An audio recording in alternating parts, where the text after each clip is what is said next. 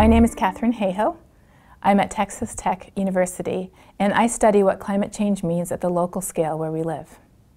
I got into science at a very young age because my dad was a science educator. So for him, science was the most fun thing in the entire world. And if you saw a rainbow or if you saw a rare plant, you couldn't appreciate it unless you understood how that rainbow formed or why that plant was there. So from an early age, I thought science was not only fun but easy, and it wasn't until I was halfway through my undergraduate in physics I realized it was still fun, but it was very difficult. But then it was too late. So when I was doing my undergraduate degree in physics and astronomy, I had to take a number of breadth requirements. I had already finished a minor in Spanish, I had already taken children's literature, I had already taken the Gothic cathedral, so I was looking around for a new topic, and I saw a course in climatology over in the geography department. I took it not knowing that climate modeling is all physics. And so I still remember my amazement in that class when I realized that this is all physics. And I have all of the background and information you need to do climate modeling. Not only that, but I didn't realize how urgent climate change was. I knew that it was real, I knew that it was a problem, but deforestation is also a problem, biodiversity loss, air pollution. You know, there's a whole host of environmental problems, and I'd put climate change in that category. When I took that class, I realized that climate change was much bigger. In fact, I don't think we can solve any of those other problems if we leave climate change out of the picture. So in my naivete, I thought, well, I can study climate science till we fix the problem. Surely it'll only be 5 or maybe 10 years, and then I'll go back to studying astronomy and physics because that's what I really love. And of course, many years later, I'm still hooked. I ended up in Texas, as many academics end up places, having 2 people who are both professors trying to find a place where you can both have jobs. Moving to Texas, I knew what type of situation I was stepping into. I knew that there was many people there, a lot of people, who didn't think climate change was real. But what I've realized now is that I wouldn't be doing the work that I'm doing if I didn't live there. Living in a place where who knows how many. I mean, for the state of Texas, I think it's 70% of people do not think that humans are causing climate change. Where I live in the western half, if I had to guess, it would be maybe more like 90. So living in a place where your friend, your neighbor, the person at church that you're sitting beside, or even your colleague down the hall at the university doesn't think climate change is real, really challenges you to be clear about what we know is true and why we care about climate change. One of the first conversations I had when I moved to Texas was with a friendly couple at the church that we went to. They came up and asked me what I did, and I said, oh, I work at the university. And they said, well, what do you study? And I said, I study climate change.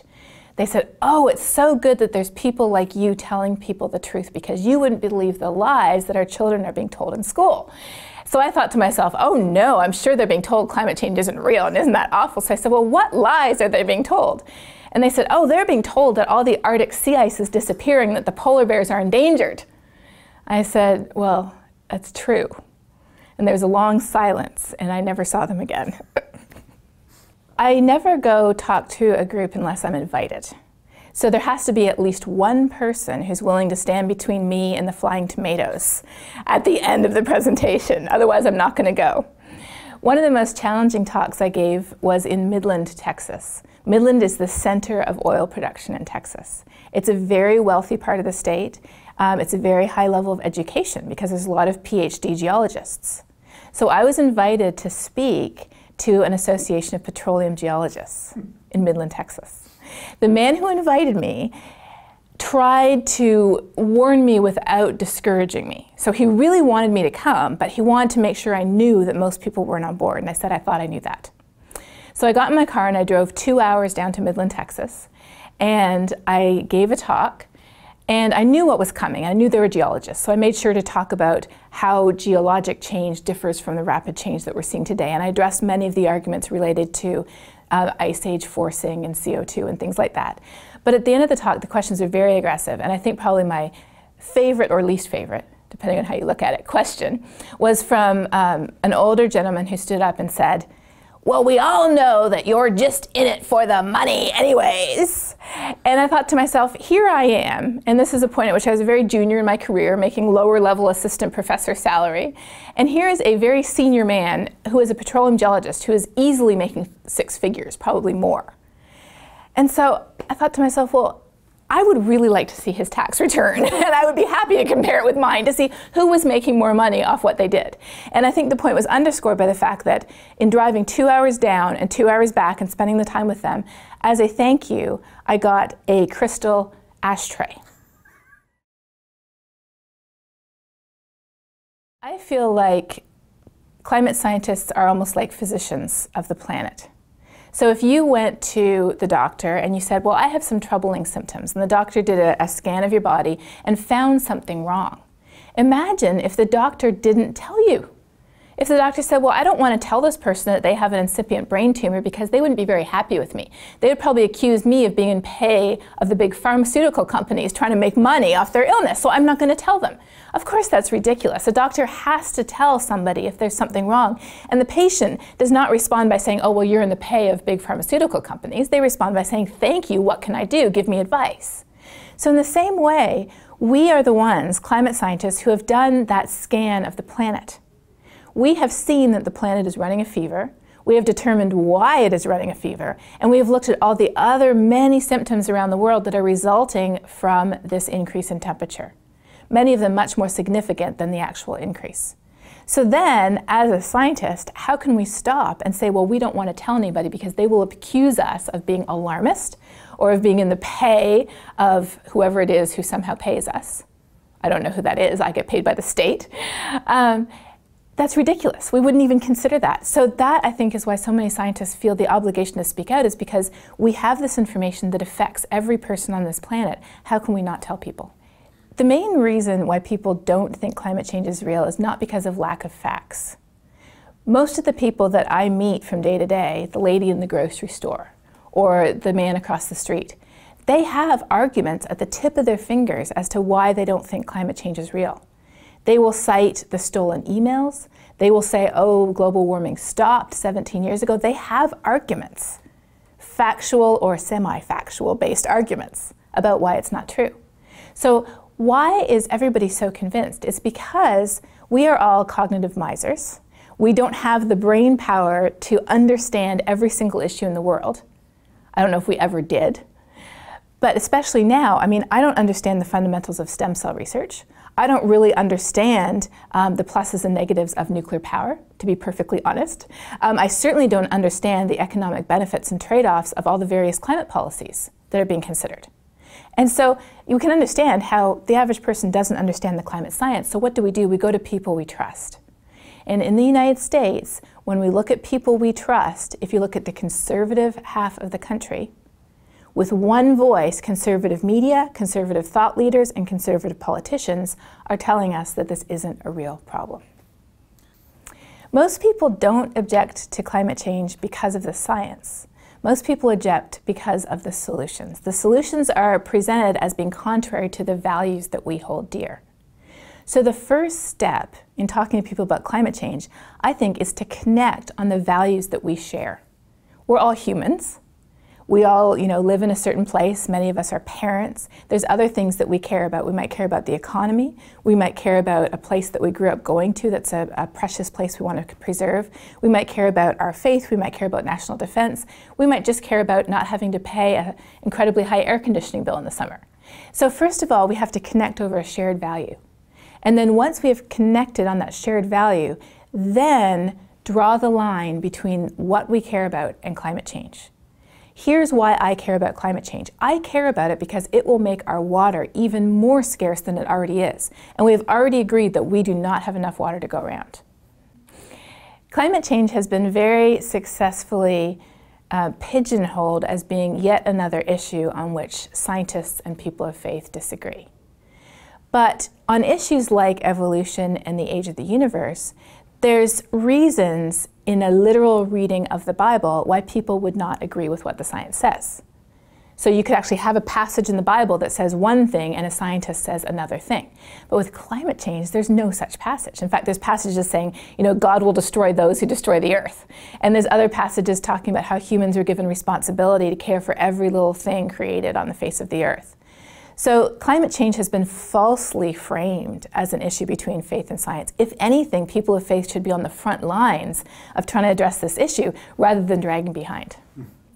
I feel that there's a really good basis to connect on values that we share and talk about creation in nature and science. So for example, if I'm talking to a conservative Christian college or a group of people who I know are a little doubtful on the science and maybe are a little worried about having a scientist come and talk to them, I think reminding people that the world around us and the universe around us is what Paul calls a revelation of God to us. It's almost like God's second book to us. So in understanding the way that the universe is put together and the way that our Earth works and the incredible balance that our Earth has that we are disrupting through our carbon emissions, we're understanding what God was thinking when he set it up in the first place.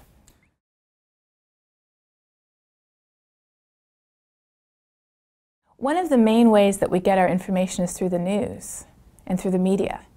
And the Union of Concerned Scientists has done this study last year and the year before, where they've looked at the percentage of information on climate science that is incorrect in the media. Now, even if you look at CNN, last year 30% of the information on CNN was false. And CNN is seen as a pretty mainline news media outlet.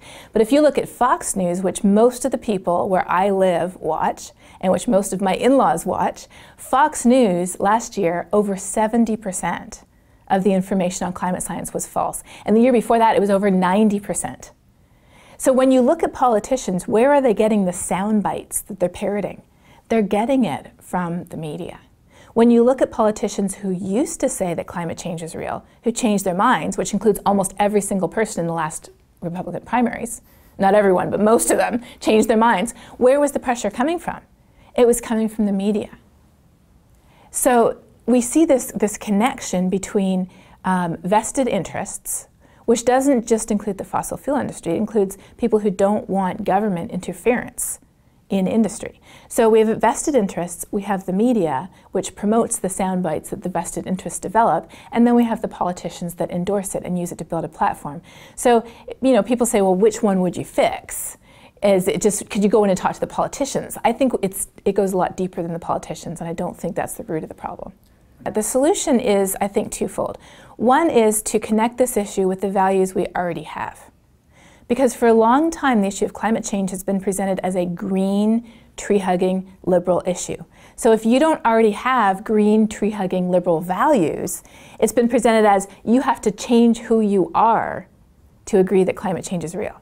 And once we're past the age of about 19 or 20, nobody wants to change who they are. I mean, that's an impossible task. So we have to work with the values that we already have. But the good news, I believe, is that almost every single human has the values they need to care.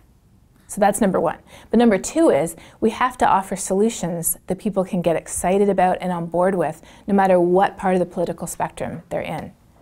And so that's why I support efforts like Citizens Climate Lobby and other efforts that are trying to develop kind of free market entrepreneurial solutions and technological solutions. I'm very agnostic when it comes to policy. My perspective is any policy is better than no policy, which is what we pretty much have right now. But I support the ones that are particularly trying to bring solutions to the conservative side of the spectrum, because we need something that everybody can buy into in order to support action.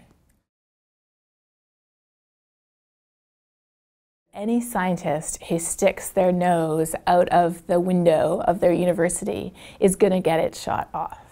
It's naive to assume that that is not going to happen. These days, to get attacked, all we have to do is step foot off campus and tell anybody, even a local Kiwanis club or a local church, or even a group of elementary school kids, that climate change is real, and then the angry letters start to flood in. It's because, again, climate change has been presented as an identity issue, that we can't be who we are and think that climate change is real. So if we go talk to the kids at the school down the road, a parent says, oh, well, we are blank. I can't have my child hearing this because then they wouldn't be like me anymore if they agreed with you. Whereas again, the reality is we all have the values we need. And so if we can connect on those values, I think that that diffuses a lot of the a lot of the negative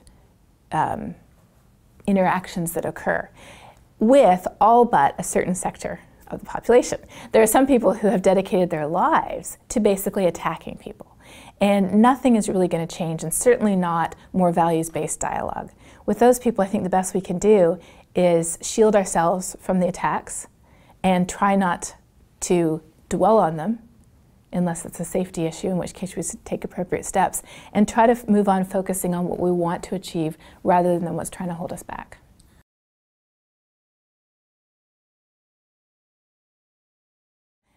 If we know that it happened to somebody else, then it doesn't feel so unusual when it happens to us. So there is definitely a pattern of what happens. Nasty emails, complaints to your university, requests for your emails, and a lot of attacks online. So my #1 rule of thumb is do not Google myself. I don't want to see. My #2 rule of thumb is do not read the comments section. I don't want to know. So I also save my mail, and occasionally I take pictures of some of the more inflammatory pieces of mail I get, and I put them on Twitter. So that people will know what's coming, but also just to show what it is that people are saying, and to, like you said, to shine light on the attacks that are being made. I think engaging with people online encourages people, whereas just showing this is what happens is more informative.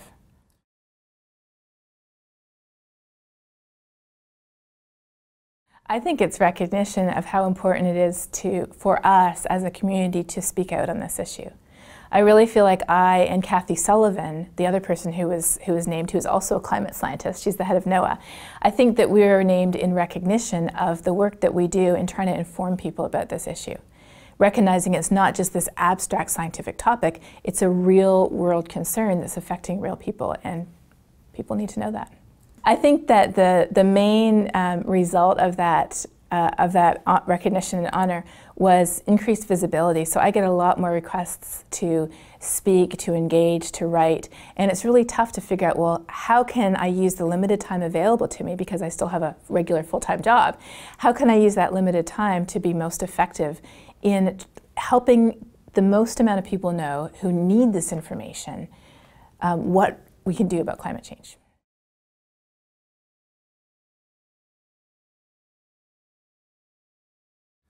I love the Years of Living Dangerously because they tackled one of the main myths about climate change head on.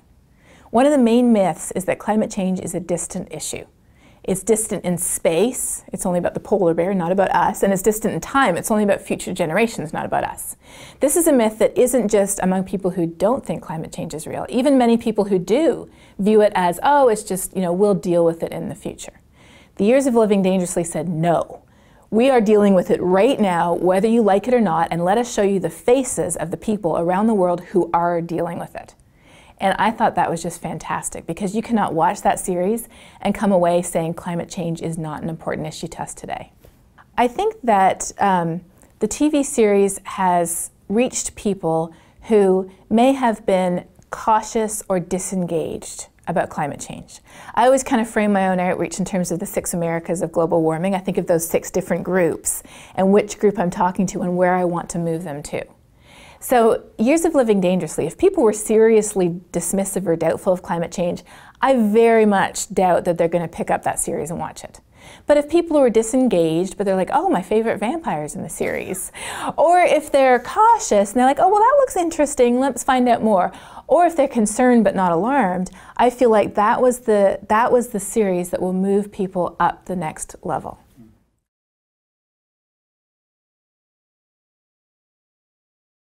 The main things I would tell people, I wouldn't start with the science. So often we're told to say, with the science, it's real, it's us, it's bad, but there are solutions. So that's the science message. But I don't think we can start right away with the science. I think we have to start with the values. So I would start with saying, I care about X, whatever I have in common with the person I'm talking to. Even if, say it's somebody from West Texas. I care about Texas and I care about our future. We don't have a future with water. Climate change will make that water more scarce. We know climate is changing here and around the world. We know humans are responsible. We know it's going to affect our water resources, but here are all the great things that we're already doing and that we can do even more of in Texas to benefit ourselves and to give ourselves a more secure future. Whenever you step out as a communicator, as a scientist, one of the most precious things to us personally as a scientist is our scientific reputation.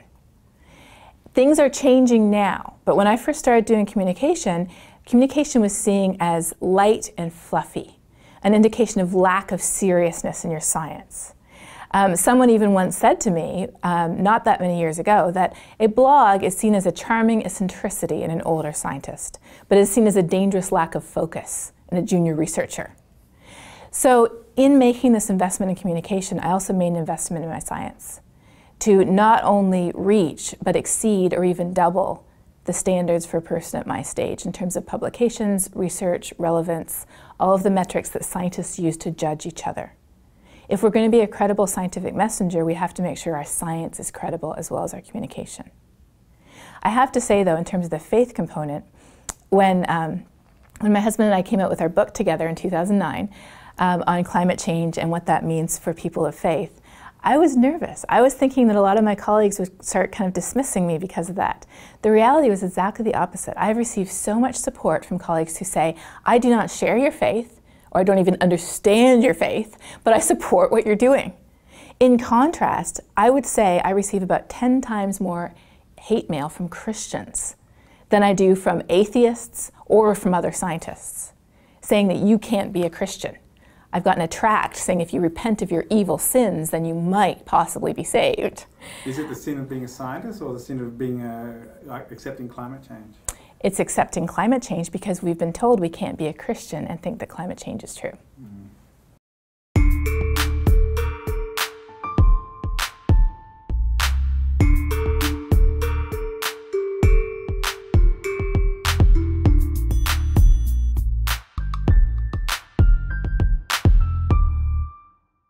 Oh, you have another question?